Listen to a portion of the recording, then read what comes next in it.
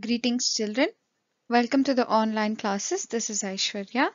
Please like and subscribe the channel for the further updated videos. The following video is for class 5, subject E.V.S. Environmental Studies, chapter 11, Nature of Matter, part 6. In the previous videos, we have been learning about what is the different nature of matter and what are the three states of matter. What are they? Solid, liquid and gas, and how they change in state of matter. So I will be reading out from page number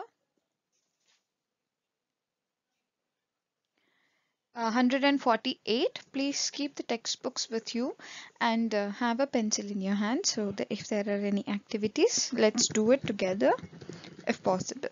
Okay, so to begin with, we learned about sublimation. We learned about changes in the state of matter. So now, what is mass? Now there is an activity in page number 148. Measure the weight of different objects using physical balance in your school with your friends and note down the weight. See examples given. Rice 5 kg. In your house, when you go to buy something, you can measure these things and see. When you're buying certain things to your house, it is weighed and then we buy it, right? Yes. So what is mass? Mass is the total quantity of matter cohering together to make an object or a substance. Cohering together means it is present together. That means to it now if you're holding phone in your hand, that phone is made up of a certain quantity or a certain mass. Okay, that mass cannot be changed unless until you change it. Okay, the mass is measured in terms of weight like kgs or grams like that. Okay, so the SI unit, SI means standard unit of mass is kilogram or kg. Now the different measurements of weight are 100 milligram mg is equals to 1 gram, 1000 grams is equals to 1 kg, 100 kg is equals to 1 quintal, 1000 kgs is equals to 1 ton. Okay, so these are the general measurements of weight that we use in our day-to-day life. Next, there is one activity. Learn from elders about tools used to measure the quantity of the object in olden days and write here. I hope you'll do this activity at your home. Okay. You can take the help of your parents. Then in page number 149, there is density. D-E-N-S-I-T-Y. What is density? It is, what is density means? Now, it is now this question is in your textbook also and they've given 2 lines to write the answer. Write down these answer in that place. Okay, it is generally said that the cotton is light and iron is heavy. Why is cotton light and why is iron heavy? What is the matter? It is because cotton is easier to lift, so it is lighter. Okay, it is difficult to lift up a cylinder, uh, the gas cylinder, isn't it? But it is easier to lift your clothes. Like that, cotton is easier to lift, so it is lighter.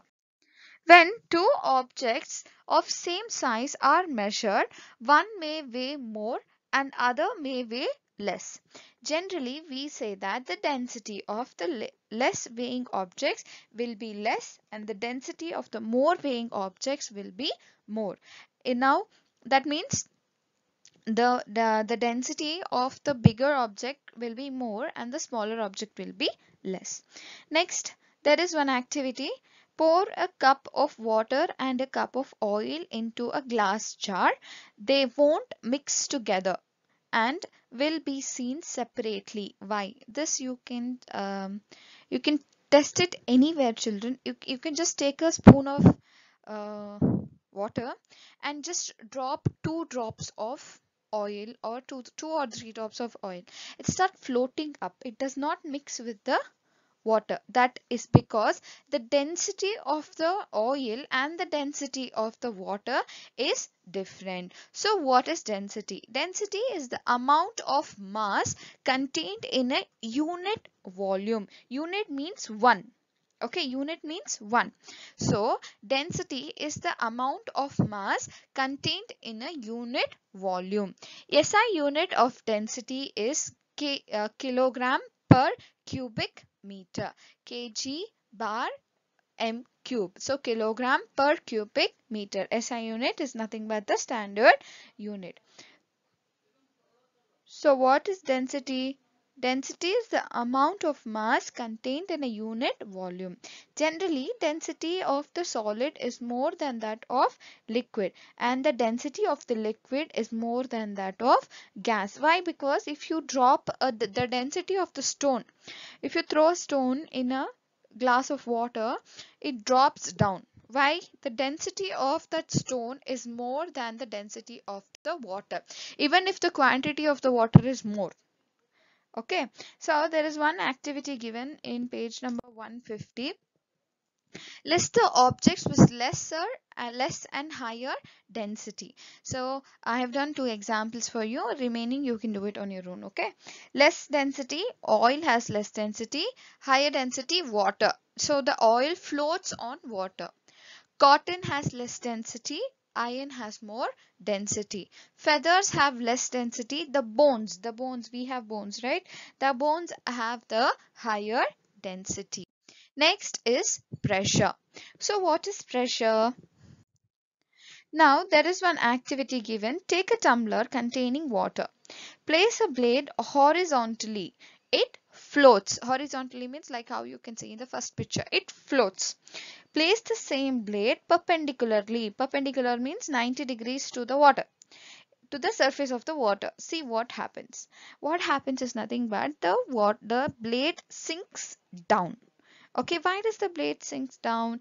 Because the density per unit volume is much lesser when the blade is kept perpendicular. Okay, horizontally when you keep it, the density per kilogram or per unit is much lesser. That's why it floats. Okay, then we'll um, proper definitions